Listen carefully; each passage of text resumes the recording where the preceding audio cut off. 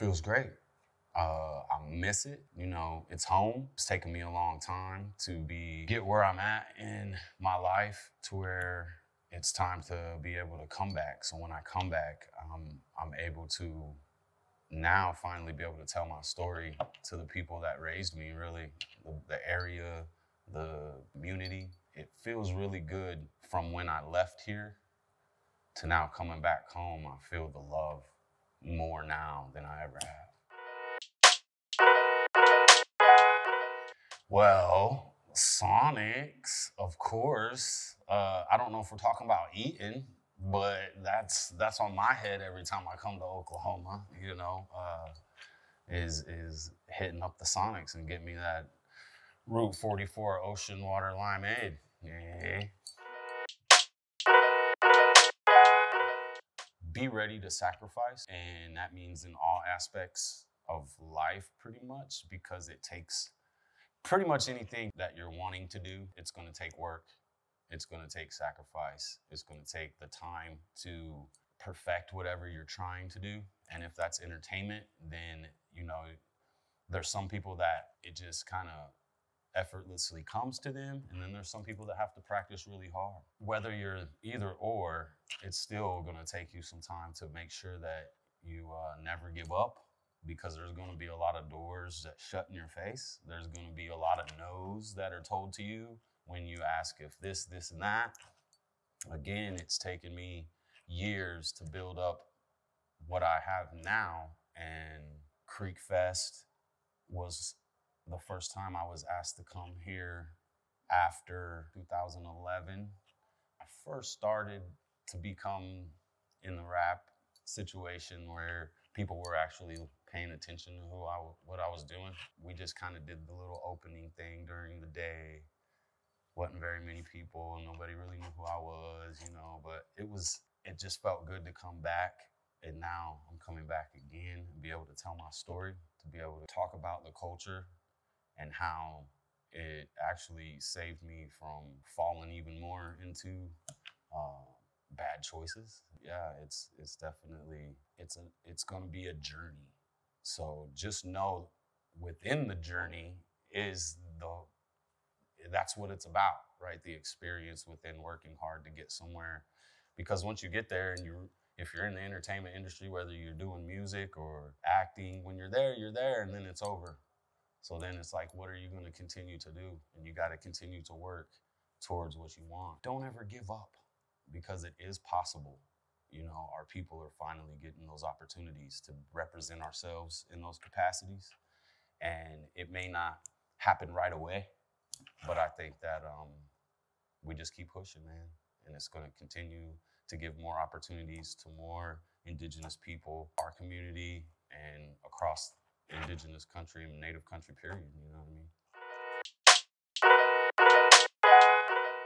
I don't know if they don't know. I love the show, but I'm not punking, right? That's just a character. And that's really the point of a lot of my story, is like, I'm pretty much the opposite of that guy, you know? And if you watch the show, you know that type of guy. I'm a family man. I have a wife. I have 3 daughters and 2 sons. And, you know, I wouldn't know what else to do without them. You know, I bring my family, my kids, pretty much wherever I go. You know, whether if it is something that I'm just kind of flying out for, I usually bring one of my kids at least. If we're driving somewhere, most of the time it's my whole family. So, you know, I just try to stay based in that. Right. My musical inspirations. You know, I know I have a few, and it's hard to just pinpoint them, but, you know, my mom was a big inspiration. She wasn't really an entertainer or singer, but she always was open to allowing me to listen to what I wanted. It's never, don't you listen to that stuff, or what is that you're listening to? Turn it off. Or, you know, because I believe maybe like she might have grew up in that. She never really did that to me. That was a good one. And within that, I found artists like Tupac and Biggie, of course, and, you know, Lightfoot, I got to shout out Lightfoot, Gary Davis. I mean, he came here to the Creek Fest and did his thing. Whenever I was young and seen that, I assume that's how people feel when they see me on like doing the show and stuff, because it's like, I could do that. Like, I think I can do that. As a kid that grew up and really didn't, and we all kind of did, I guess. I just talk in the first person, but it's like we didn't really have representation coming up, in those capacities as far as media, movies, sports. As an indigenous kid, we're not being able to flip through the channels and find those heroes that we were looking for, And now, like I said, I was able to see Lightfoot and find relatable things that I found in Tupac's music, that I found in Biggie's music, that were telling a story. Those are very big things for me, because trying to find that representation when you're a kid is very hard as a Native kid, And that's what I'm glad things are starting to change, and we're starting to see those things happening. So it's a blessing, Maybe Friday. I could watch that over and over. I think I watched it over and over when I was growing up, man. Like, it was just a VHS that sat in the, VCR. If you kids know what those two things are. Yeah, it's just easy to watch over and over. Oh, it's a recent one. I was down at the youth and elder camp at the Philip Deer Grounds a year ago, maybe.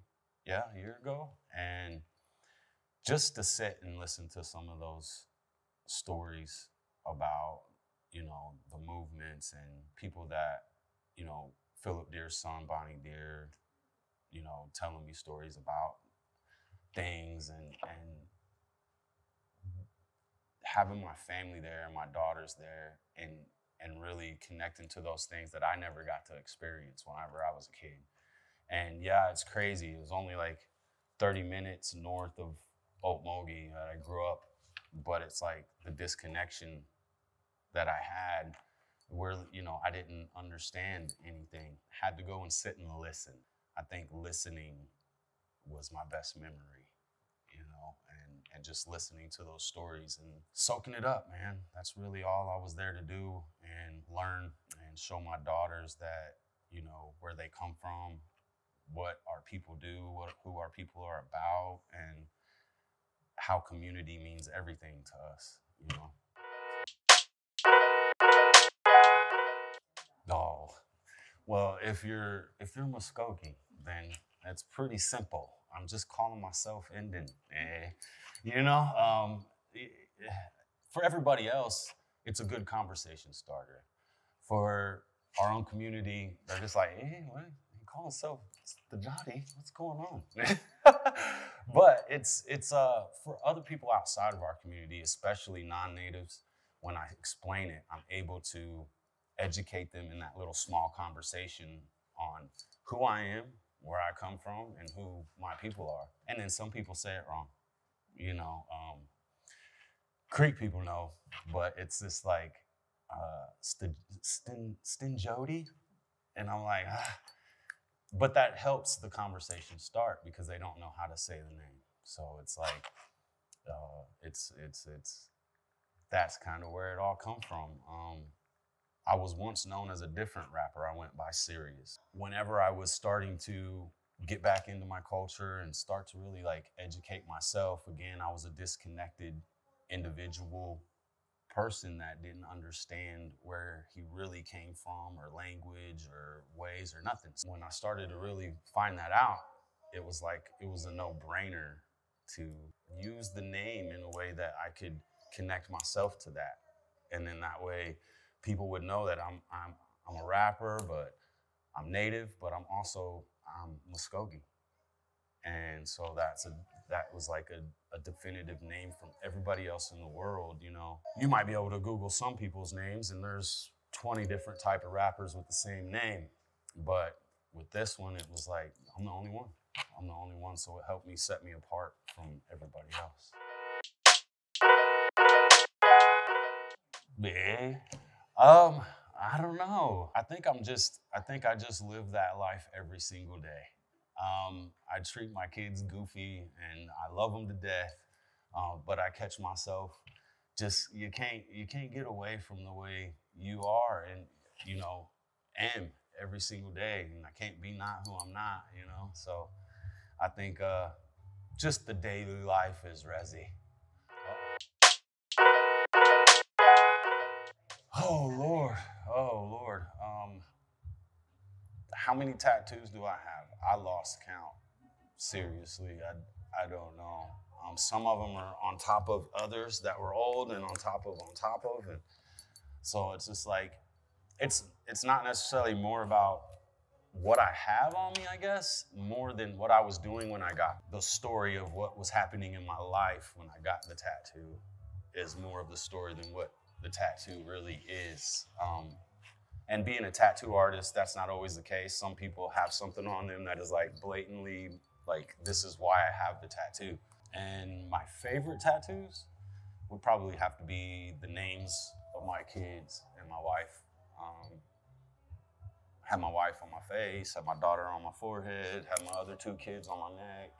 And so like, those mean a lot to me more than the others. So, but it's all a story. So they all have their own little story inside of them. So I'm just going for one big tattoo. Just that no matter what, follow your dreams. There's going to be times where people don't understand your dreams. There's going to be times where people disagree with what you're doing. There's going to be times where you doubt yourself and you have fear of rejection or any of those things. That stomach butterfly feeling before you're about to do something is supposed to be there, because then it knows, it's the universe letting you know you're doing something that somebody else is afraid to do. When you have those feelings, face them and follow through. We all might not like to get up and talk in front of people, or we all might not like to bungee jump or do any of those, but it's kind of like every summer you go to the swimming pool and there's a high dive there. Then you get up there and you're like, oh man, I don't know if I want to do this. But then everybody's behind you. So either you're going to go, or we're going to push you, So it's just kind of like you got to get over those things and just jump and experience either the fail or the triumph, whatever it may be. You're meant to happen. It's meant to happen no matter what. So whether it's a failure or whether you succeed in that, just keep going and believing in yourself, because that's all we got sometimes to keep us going is ourselves. And if you have other things and you have a stability and you have all those backings for you, that's wonderful. But some of us don't. Some of us come up with really nobody encouraging us to do these things. So when you find yourself doing something that everybody else don't want to do, or they're telling you that you can't even do, don't believe them and follow that gut that tells you to face that fear. So that's what I would say. And Mado.